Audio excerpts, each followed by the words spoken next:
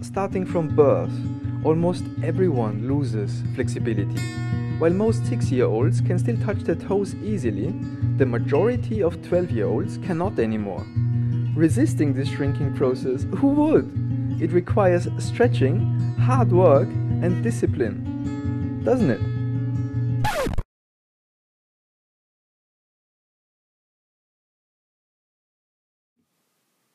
So, hello you.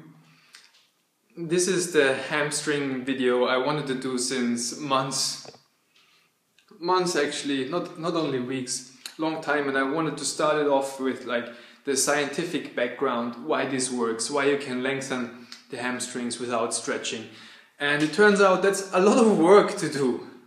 And I didn't come around to really like write everything down and then do a nice video with pictures and the studies and all the scientific facts. It's just too much work for me at the moment. I'm very busy in my practice. I have a lot of clients and didn't get around to do this hamstring science behind it. But I just want to start off showing you how it is done. Just go right in the middle of it and how you can lengthen your hamstrings without stretching. So if we talk about tight hamstring, we have to know what are tight hamstring, what is the meaning of this sentence. So for this we have a test which is called the active knee extension test. It's a scientific term, a scientific test. We do it at home, it's not that precise, but we will get an idea of how tight your and my hamstrings are. For this test you need a firm surface. Here I have a treatment table, a Feldenkrais treatment table, which is rather firm, but you can do it on the floor, on a yoga mat. You cannot do it on a soft couch, you cannot do it in a bed. You need a firm surface. So then you get yourself on the surface, on the bed, and we test the right leg first. For this we have 3 things we have to look out, which is important. The other leg, in this case the left leg, has to be completely extended, have to be straight, so it's not allowed to be flexed in any way, it has to be really extended. The second prerequisite is you have to have the thigh of the test you want, the leg you want to test, the right leg, have to be in a completely vertical position. So this is vertical as much as I can see. So I know this is not vertical and this isn't either, so it must be somewhere here.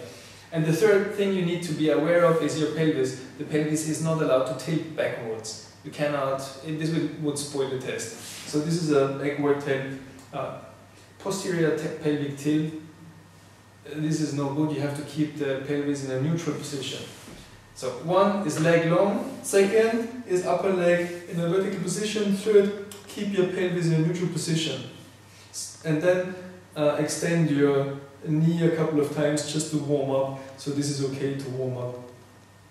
Okay, then that's how, don't do this. Don't move your thigh when you straighten your knee. Just keep your thigh really in position. So we start at a 90-degree angle. So you can see this is 90 degrees, and then, so the test starts now. I extend the knee, I extend the knee, I extend the knee, and I see how far does it go without tilting the pelvis backward. Just the pelvis in neutral position, the other leg has to be straight, and the thigh has to be vertical, right? So this can extend to this extent. How many degrees is this? So we know if it's 165 degrees or less, then it's too short. So this is 90 degrees.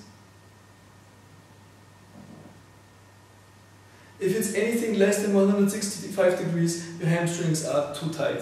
And you will have to invest some work to get them into a normal range again, which is more than 165 degrees. Ideally, you can see, if I want to sit on the floor with straight legs, this has to extend to 180 degrees, right? So, otherwise I will have to round my back to be able to do it. I'm now like 8 weeks into the challenge. I've worked on my hamstrings for 8 weeks, like 2 minutes a day. I've been rather lazy, to be honest.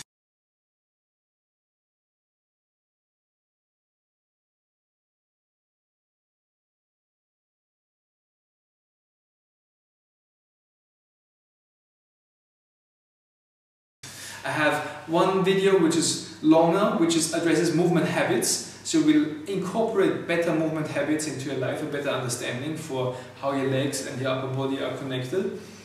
So I did this like 5 times, and then I have a shorter video with short exercises, like 2 minutes a day. If you do it 2 minutes a day. I don't do it every day, but most days I do it in the morning a little bit, which is a knee extension exercise. So I will bring you the 2 videos. You need to lengthen your hamstrings to get back to your original length, the length you need, like 165 degrees or more, without stretching.